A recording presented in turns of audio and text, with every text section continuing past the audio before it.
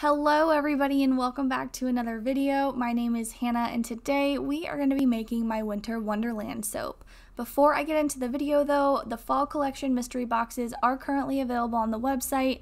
They are $50 with free shipping. You can select whether or not you'd like wax melts, whether or not you'd like bath bombs and bubble bars. I know not everybody has a bathtub and not everybody has a wax warmer, so I added those options in here for this collection.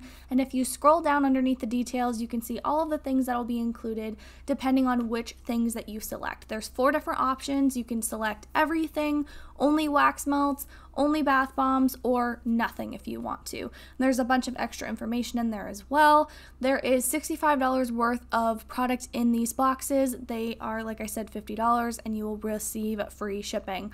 The last thing that I want to say about this before I continue into today's video is that I put a lot of extra samples in these boxes as well. So you will get more than just the products that are mentioned. You'll get some scrub and butter samples possibly, some wax melt samples maybe, and even some soap samples. I always put samples in my orders regardless, but the mystery boxes are even more special because we are closing out a release, which I'm super excited about. All eyes after this weekend will be on the holiday collection. Speaking of, let's get into this video. You can find the mystery box link in the description box below if you are curious and would like to check it out. Okay, so you'll notice that I mixed in my fragrance at the same time that I mixed my lye and my oils together. I've been doing this a lot lately because it allows me to have more working time with the batter. This fragrance in particular did accelerate a little bit, and it would have accelerated a lot more if I would have mixed in the oils first with the lye and then mixed the fragrance in, and then of course mixed in the colorants and all of that stuff. It's a lot of mixing, and I saw a comment on another YouTuber's soaping video the other day, and I've also gotten a lot of questions about this as well. The comment that I read was that YouTubers get away with stick blending a lot more than what they can get away with, and I think a lot of that has to do with not only experience, but also how we soap. Every soaper soaps very differently. I soap very, very cool. I'm going to give you 3 tips in just a moment that you can use if you'd like to kind of have a little bit more working time, or maybe work with some fragrances that move a little bit faster than others. And then the other thing that I wanted to mention is the questions that I've been getting is, how do you have so much time to work with your batter without it firming up and hardening? So the 3 tips that I have for you are: 1, soap very cool. I soap at completely room temperature. I make my lye solution for all of the soap the night before. I let it sit overnight to cool all the way to room temperature, and then I mix up my oils in the morning, probably around say 6 o'clock, and then I'll let them kind of cool until about 9-10 o'clock when it's light outside and I can use the natural light to record videos. So that's kind of how I do it, but you can obviously use any sort of like a temperature gun or anything like that to check. I typically soap anywhere between 65 and 70 degrees, which automatically allows you to have more working time. This also is going to depend on the fragrance that you're using, but my second tip is doing exactly what I did in this video and actually blending in the fragrance at the same time that you're blending in your oils and your lye. And if you're doing one soap that has just one color, then obviously you don't have to worry about this as much. But if you're doing like some sort of a layered soap where you want to have a ton of extra time, then you can do something like that where you put the fragrance in and mix it all together at once. Now, if you have a fragrance that's going to discolor, then this is going to be a little bit different because you're not going to obviously want to use the fragrance constantly over the course of however long you are going to be soaping. And not only that, but it'll discolor a white, for example, if you are doing something like that. So that being said, the third little tip that I have is stick blend as minimal as possible. I stick blend my 10-pound batches of soap at about 10 seconds max. And even then, sometimes if I'm working where I have a lot of layers, which you'll see in the very near future when I post a couple of my holiday soaps, I will stick blend for even 7 seconds. Now, There's a lot of different soapers that have many different opinions on this, but I decided that I was going to give this a try, and it works very, very well for me.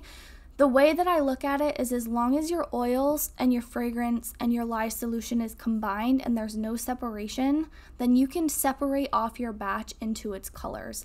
As long as you plan on stick blending a second time. You can't just stick blend for 7 seconds and then not stick blend again. So that's kind of my take on being able to work with your batter longer. Also, please keep in mind that I have been doing this for a year, and a year ago, or I've been selling soap for a year, and a year ago from now, I was struggling big time with this. While I am also here and it is reminding me on screen, don't forget to hit that subscribe button down below, like the video, it helps me out a ton. We just hit 1,000 subscribers, which is so exciting, and we are on our way to hitting many more goals. I also wanted to give you a question of the day today. The question of the day is, what is your favorite winter activity? I haven't talked a lot about this soap, but this is obviously a gold and white soap. I've never done a color scheme like this before. I'm getting very much like wedding kind of soap vibes a little bit here, so I'm excited to have done these two colors together. I really like the way it turned out. This soap was not supposed to actually turn out this way. Fun fact, this soap was supposed to be a soap that was completely blue with snowflakes in it, and it was supposed to have a tree on top with a snowman. But when you spend a lot of time molding Grinches and Maxes, then you run out of time to do other things. So unfortunately, this guy had to take a little bit of a back seat, but I do like the way that it turned out. I don't have too many super simple soaps for this release, so it was nice to have something that was a little bit more simple. The scent on this soap is Winter, which is a Bath & Body Works dupe from Aztec Candle, and it has some pine scents in there along with some clementine scents. It's definitely not my favorite, but I also love like peppermint patty, hot chocolate, like those are my type of winter scents, whereas this is a much more naturey, pure, kind of like a winter fragrance. I also wanted a lot of the winter soaps or the holiday collection soaps to be able to be sold until February of next year, and the reason for that is because I don't have any of my releases planned for next year yet. I'm working on that. So I wanted to make sure that I would have enough content, enough soap, stuff like that ready for you guys if you'd like to make a purchase in the new year.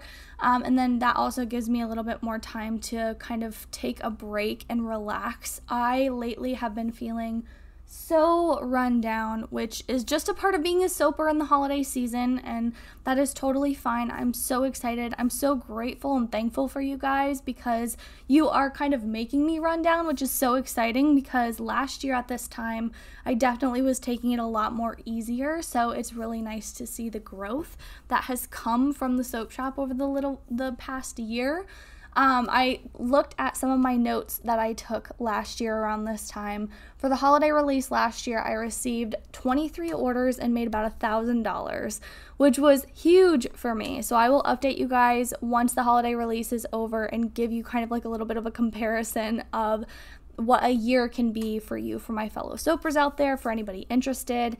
Here is a super quick slow-mo for you of what these bars look like on the inside.